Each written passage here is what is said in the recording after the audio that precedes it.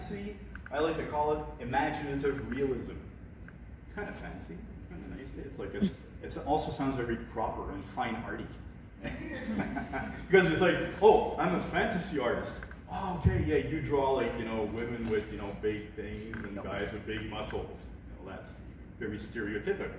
And so I like the imaginative realism thing. So it encompasses, to me, surrealism, fantasy, mythology, and whatnot. So this style, in this style, I tend to be a little more photorealist. So I'll use photo references for the anatomy, and you know, for muscle placement, and for light and dark, and to create the 3D effect. You know, so the painting doesn't look too flat.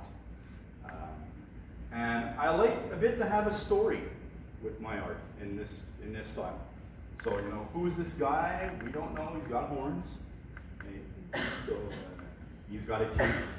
He's kind of like an old-fashioned Batman. But you know, it makes people interpret things. So they'll look at it. Oh, there's a story there. You know, I see this. I see that. And that's kind of. I always like that when they exhibit stuff and people come to me like, oh yeah, I see what you tried to do in that painting. And I go, yeah, well, okay, tell me, what did I try to do? And they'll come up with a great interpretation, like, well, maybe I did. You know,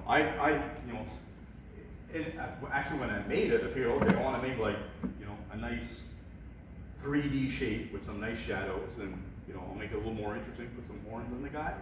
And it could be mythical, it could be a minotaur, it could be a demon, whatever. So that would be one aspect.